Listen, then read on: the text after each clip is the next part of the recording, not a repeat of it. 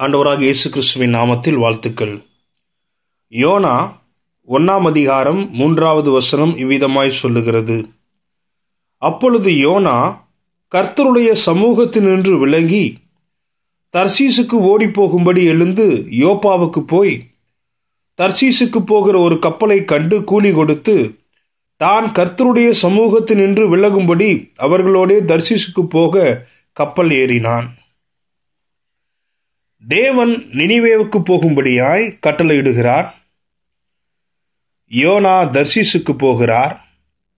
வேதம் சொல்லுகிறது, யோனா கர்த்தருடைய சமூகத்தினின்று விலகி போனான் என்று சொல்லி.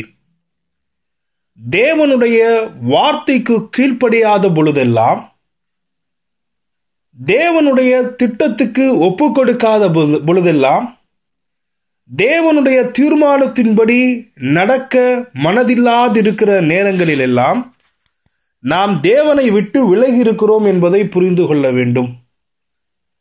நீங்கள் செபிக்கலாம், ஆலயத்துக்கு போகலாம், தேவனுக்கு காணிக்கை கொடுக்கலாம், உபவாச கூட்டங்களிலே கலந்து கொள்ளலாம். ஆனால் தேவனுடைய வார்த்தைக்கு விலகி இருக்கிற ஒவ்வொரு நிமிடமும் நீங்க எங்க இருந்தாலும் தேவனை விட்டு விலகி இருக்கிறீர்கள் என்பதை நீங்கள் புரிந்து கொள்ள வேண்டும். ஆண்டவருடைய வார்த்தைக்கு முக்கியத்துவம் கொடுப்பதாக நம்முடைய வாழ்க்கை இருக்க வேண்டும். பல சமயங்களிலே நமக்கு தெரியும், ஆண்டவருடைய வார்த்தை இதுதான் சொல்லுகிறது, ஆண்டவர் இதைத்தான் விரும்புகிறார், ஆண்டவர் இதைத்தான் செய்தார், இதைத்தான் ஆண்டவர் நான் செய்ய வேண்டும் என்று நினைப்பார் என்று நன்றாக எனக்கு தெரியும். ஆனாலும் எனக்கு சில ஆசைகள் இருக்கிறது, எனக்கு சில சிந்தனைகள் இருக்கிறது, எனக்கு சில எண்ணங்கள் இருக்கிறது. அது தேவனோடு வார்த்தையோடு போராடுகிறது. கடைசியில் என்னுடைய சிந்தனைகள் ஜெயித்து இதை செய்யலாம் என்று சொல்லி அதற்கு ஏதாவது ஒரு நொண்டி சாக்கு சொல்லிவிட்டு இதைத்தான் ஆண்டவரும் விரும்புவார் என்று நான் நம்புகிறேன் என்று சொல்லிவிட்டு நமக்கு பிடித்த காரியங்களை நாம் செய்து விடுகிறோம். தேவனுடைய வார்த்தைகள் தெரியாமல், தேவனுடைய காரியங்கள் தெரியாமல் சில சமயங்களிலே சில தவறுகளை செய்கிறோம். பல சமயங்களிலே தேவனுடைய காரியங்களை தெரிந்து, தேவனுடைய வார்த்தையை தெரிந்து, தேவனுடைய சித்தத்தை தெரிந்து நம்முடைய இருதயங்களுக்கு நாம் முக்கியத்துவம் கொடுக்கிறோம். இங்கே யோனா அப்படிப்பட்ட ஒரு காரியத்தை செய்கிறார். தேவனுடைய சமூகத்தை தொலைத்து போகிறார். நீங்களும் நானும் நினைத்து பார்க்க வேண்டும். எத்தனை தடவை ஆண்டவருடைய சமூகத்தை விட்டு நான் விலகி ஓடினேன்?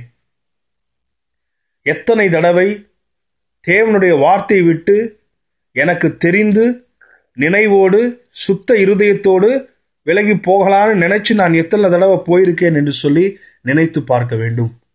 யோனாவுக்கு கிடைத்த சந்தர்ப்பம் உங்களுக்கும் எனக்கும் கிடைக்காமல் போகலாம். அன்புக்குரியவர்களே, யோனாவுக்கு கிடைத்த வாய்ப்பு உங்களுக்கும் எனக்கும் கிடைக்காமல் போகலாம். ஆகவே இந்த நாளில் ஆண்டவரே, உம்முடைய வார்த்தையை விட்டு விலகுவது என்பது உம்முடைய சமூகத்தை விட்டு விலகுகிற ஒரு காரியம். உம்முடைய சமூகத்தை விட்டு விலகாமல் நான் இருக்க, உம்முடைய வார்த்தையை நான் புரிந்து கொண்டு இருக்க எனக்கு உதவி செய்யும் என்று சொல்லி ஆண்டவரிடத்தை நாம் கேட்க வேண்டும். தேவனுடைய வார்த்தை விளங்கல, தேவன் சொல்லுகிற காரியம் புரியல, ஆண்டவர் என்ன சொல்ல விரும்புகிறாருன்னு எனக்கு தெரியலன்னு சொல்லி நொண்டி சாக்கு சொல்லாமல், ஆண்டவருடைய வார்த்தைக்கு கீழ்ப்படிவேன் என்று நீங்கள் நினைத்தால் தேவனுடைய வார்த்தை இன்னது என்று உங்களுக்கு புரியும். தேவனுடைய வார்த்தையை கீழ்ப்படிவோம், தேவ சமூகத்தில் காத்திருப்போம். இது தேவனுடைய வார்த்தையை கீழ்ப்படிவதுதான் தேவ சமூகத்தில் நம்மை இருக்க வைக்கிற ஒரு மிகப்பெரிய காரணியாய், மிகப்பெரிய விஷயமாய் இருக்கும். ஆண்டவர் அவருடைய சமூகத்தில் வைத்து நம்மை காத்துக்கொள்வாராக. ஆமேன், ஆமேன்.